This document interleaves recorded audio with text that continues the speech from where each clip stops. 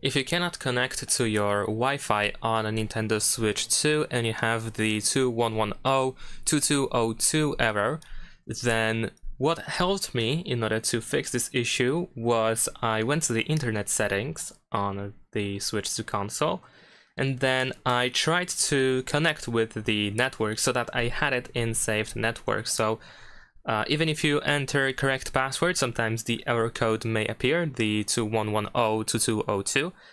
So if you have the network in saved networks, then after that you want to select the network and go to change settings. And the first thing that what I did is I changed the security. I switched from WPA2 personal to WPA3, and then I had to enter the password again. Then it didn't work, so I switched to WPA personal, entered the password again, and it didn't work as well. And then I switched back to WPA2/personal again. So this was my default setting, but I switched between these other options and then switched back to WPA2 personal, and it didn't work as well. So none of this helped, but of course I'm just talking you through all these steps that I did in order to perhaps help you solve the issues, and maybe if you do every step that I did, it will solve the issue for you. The next thing that I did is I made sure that this option is enabled, connect to a hidden network.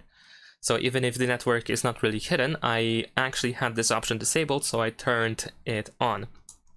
And then I had IPv6 connection enabled. Sorry, I had it enabled, so I turned it off. So this is how it looked like. I had connection to a hidden network enabled, IPv6 connection disabled, and also I just toggled and enabled and disabled proxy settings. So even though I didn't really do anything over here, I just turned it on and back off.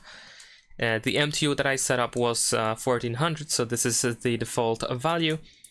And you can also try to use DNS settings as a last resort if you actually know how to do this, but I actually didn't need to do anything about it in order to make it work. So once I set it up like this, so I had WPA2 personal security, which actually depends on the network itself, and I enabled this option and disabled IPv6 connection.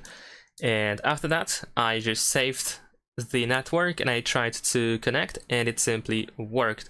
So this is what you can try to do, and hopefully it will work for you as well. And what is kind of surprising is that once I actually made the connection, once the connection actually happened and it worked, if I switch back IPv6 connection and I save the network, I can once again just connect to it without any issues. So I'm not sure why it didn't work at first, but if you have these issues, then this is what you can do. Of course, another reason why you may see the error is because of the incorrect password. However, I assume that the password is actually correct. And if that didn't help as well, you can also just restart the console. So you can press and hold the power button for a couple of seconds.